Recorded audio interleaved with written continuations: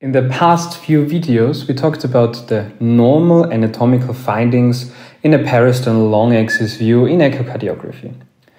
It's time to move on to pathological findings. To review what we have learned, we did talk about parasternal windows, the parasternal long axis view, the marker pointing to the right shoulder of the patient, and you're located on the left side of the sternum, so parasternal long axis view.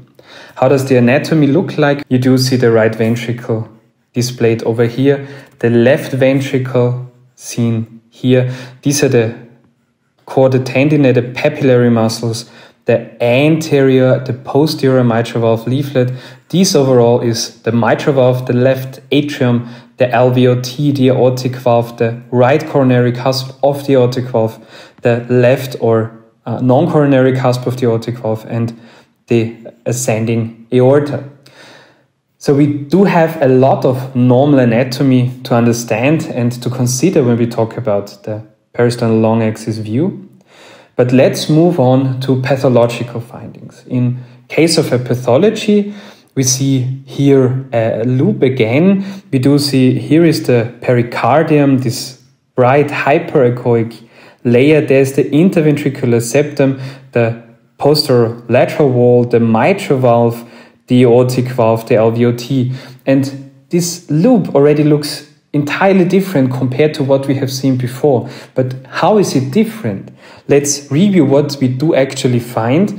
What we can say for sure is that the myocardium seems thickened.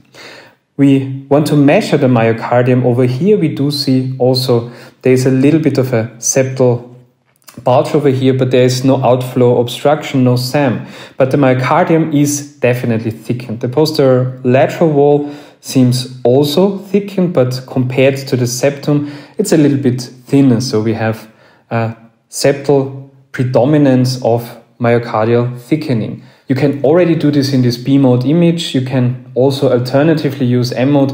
I have to admit that in these cases, I never use M mode, sometimes only for teaching purposes to visualize the structures a little bit better, but overall measure it in a 2D image.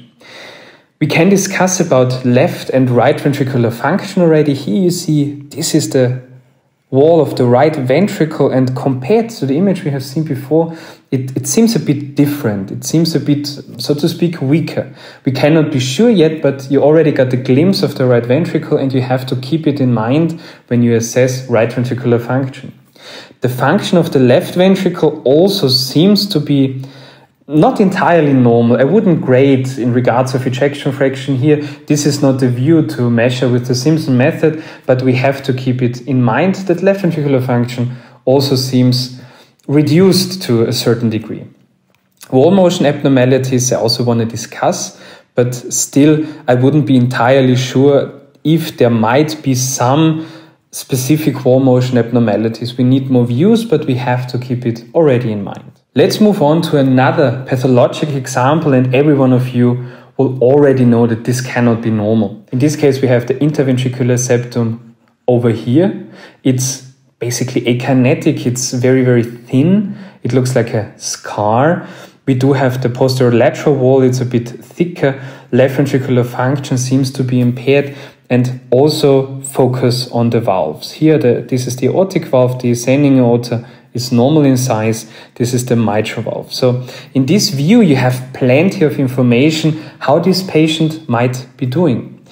If we add color Doppler, we get even more information. In color Doppler, we do see a regurgitation over here and a regurgitation over here. So there is mitral regurgitation present and aortic regurgitation.